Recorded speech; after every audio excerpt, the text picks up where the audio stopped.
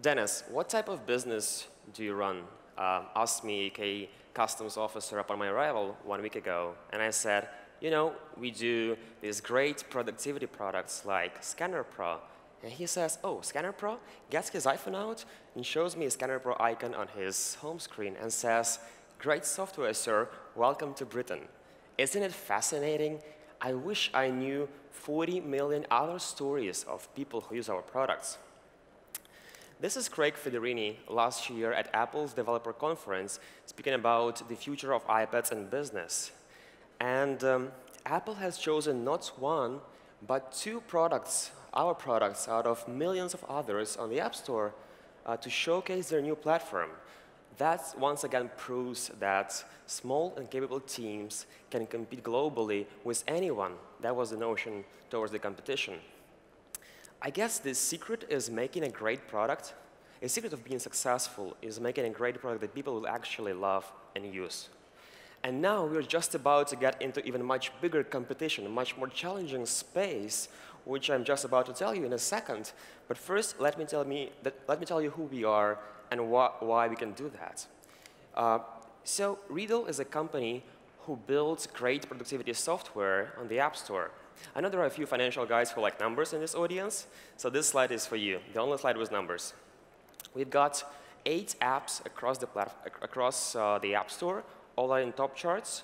We've got 40 million users worldwide, mostly in US and EU. 8 million monthly active users, and those are very high-quality users. And 85 people in the team across, we have main office is in Odessa, Ukraine, and San Francisco. And yes, we are bootstrapped, never raised any capital, good margins, good revenues, and year-over-year growth. One of the reasons why we've been quite successful was our ability to find a real-life problem and come up with a great solution for that. This is our portfolio of apps. You probably know or heard some of them. They are featured by Apple. They are pre-installed on demo devices in Apple retail store. But most importantly, they are loved by millions of our users. And essentially, with our business, we target the same type of user who wants to do more with their devices and willing to pay for that. So I guess you guys will be the perfect example of kind of user that we have. And you ask me, Dennis, how do you make money? You bootstrap, never raise capital. Well, you know, old-fashioned way. We create a great product, and we charge for it on the App Store. And this is a slide that I took a few years ago when 7 of our products were in top charts on the App Store. And guys, this is productivity apps. We are not games. And I would love to think of myself as king.com of productivity. And so our apps cost anywhere between $3 to $10. And sometimes we run big promotions with Apple. Like today, Apple has chosen our PDF expert that costs $10 to be App of the Week worldwide. And that's when it goes free. So that means a global promotion from Apple. And this week alone, I expect 3 to 4 million users worldwide. And so what about the future? We've built this great foundation. We've built this good business with revenues, margins, great team. So what do we do next? How do we scale? Because we want to scale 10 times, 20 times, 30 times. And what's most important lesson that we've learned was this knowledge and experience of we know how people do things on their mobile devices. We know how they work.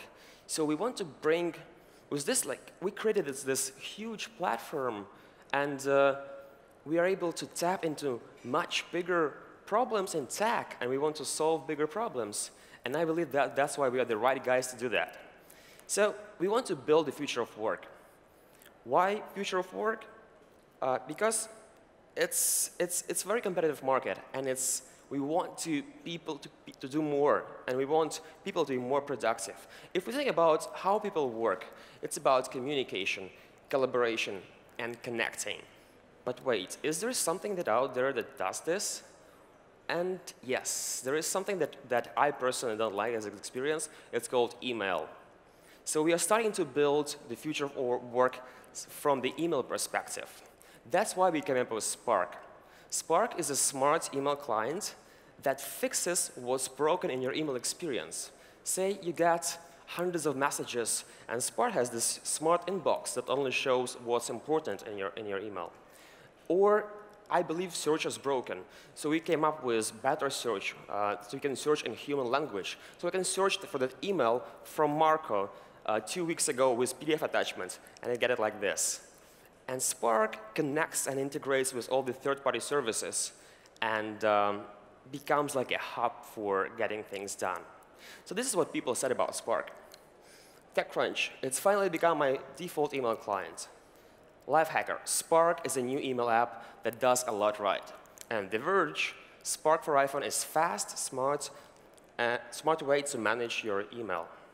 So we've launched a few months ago. We've got hundreds of thousands of users. And what we've learned, again, is that the main value of future of work lies where people work together in a team and when they collaborate and communicate. So we want to build this future of work, as I said, from email perspective. And talking about competition again, you would think, oh, these guys must be competing with Apple email or Google's Gmail or Microsoft's Outlook. But no, we're taking it, we see Spark as a platform that builds on top of email. So there are a few other guys who are working in this direction. Say Slack works from messaging perspectives. Keep works from documents perspective. And Spark works from email. So what's interesting about email, because it's the ecosystem that's already there. It's over 1 billion people working there, so we don't have to build something new one. So our goal and my goal is to fix that and make it more effective and even better. So I would love, while I'm here, to actually talk to as many of you guys and hear your pains and your like, how do you work and what do you want to get in the future. So please talk to me while I'm here, reach me out, and thank you very much.